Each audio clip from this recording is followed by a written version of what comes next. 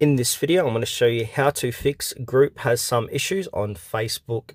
If you find this video helpful, please consider to like this video and subscribe to my channel. In saying that, let's just jump straight into the video. All right, the first thing we need to do is open up the Facebook app. Make sure to log in. Once you're logged in, click onto your profile, top right hand corner of the page, and then we'll be brought to the menu section. Scroll down, and where it says help and support, click that. And then we want to click on report a problem. Then from here, click on continue to report a problem. And you should get a little pop-up saying preparing or something like that. And then from here, we can include complete logs and diagnostics in your report. So go ahead and click on include. And then on here, we need to select the product. So scroll down and then click onto groups. And from here, we need to describe the issue. So go ahead and write something similar to this.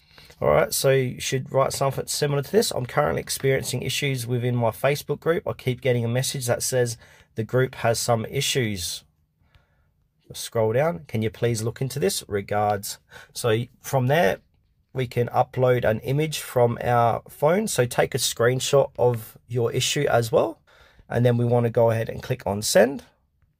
And then it'll say finalizing bug report. And then after it'll say thanks for your feedback.